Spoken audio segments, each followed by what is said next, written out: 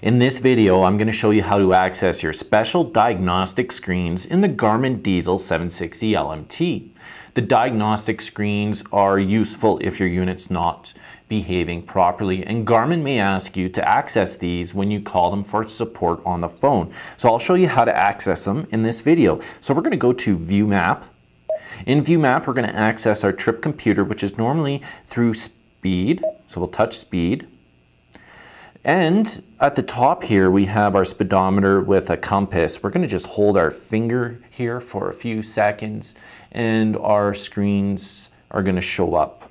So now that we're in the diagnostics menu, there's quite a few options in here. So we'll just scroll through them and I'll explain only a few of them. You should only access this menu if Garmin asks you to. Through here, we could clear all our user data. Be sure to back everything up before going through this. We have our shutdown causes, which is very useful because it's going to tell you why your unit just turned off for no good reason, improper power down, low battery, and so on.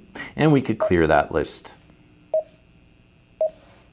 We have developer info, which is going to tell us a bunch of different information.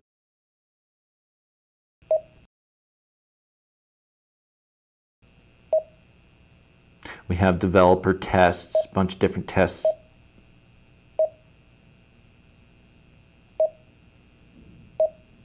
We have our diagnostic logging.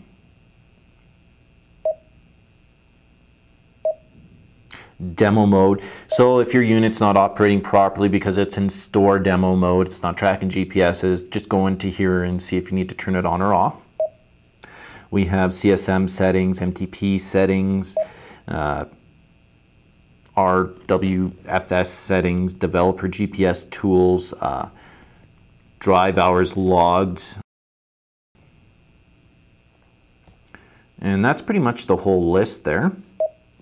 That was a quick introduction on how to access the diagnostic screens in the Garmin Dezl 760 LMT trucking GPS.